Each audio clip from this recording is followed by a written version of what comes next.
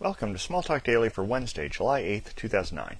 This morning I'd like to look at a new facility in VisualWorks 7.7 and for that matter ObjectStudio 8.2. There's a basic revamp of the timer delay system that's been done in this release.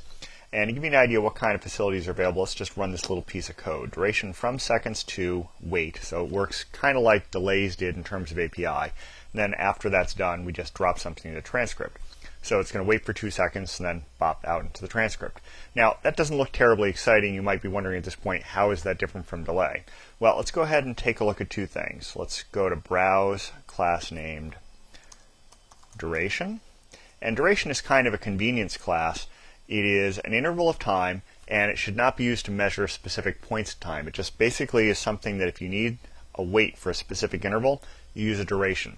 The other class you want to take a look at, Browse, class named Timer. And this is kind of the interesting point where things have started to happen. As you look in here, it runs a block of code every period after an initial period of waiting.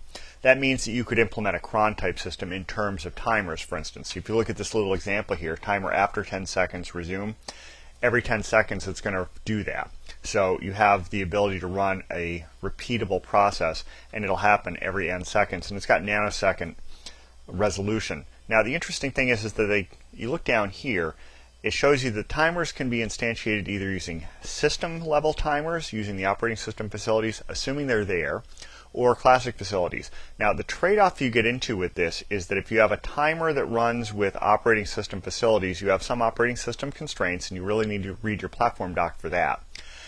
But they're very robust in terms of things like the system clock changing. If you're running off an NTP service, for instance, and you have soft real-time constraints where time changes are going to come in and you don't want your delays affected by those, if you're running a delay or a duration which is not using OS facilities and the NTP service updates your clock, those can be disrupted and run at times you didn't really expect.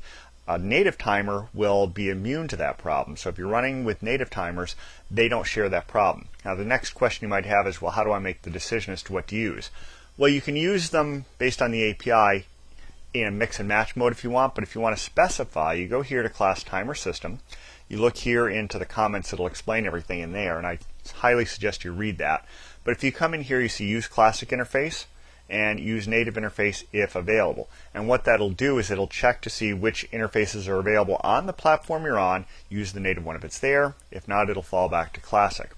And if you take a look at my system right now, I have just installed this 7.7 image at the moment, so let's go ahead and inspect this. And you see right now, if I do this to the interface, I'm looking at classic. So let's just go ahead and go down here and run this and see what current comes up with. So let's take a look at current, and what is it going to tell me? And it's going to tell me that the interface is native available. So it's as easy as that, and you now switch over to using platform native facilities, and again, those will be robust in terms of changes coming in through NTP service, any kind of time change that comes to your system clock. If you set up a duration that you want to run every 10 seconds, it'll run every 10 seconds and will not be interrupted by that kind of time adjustment.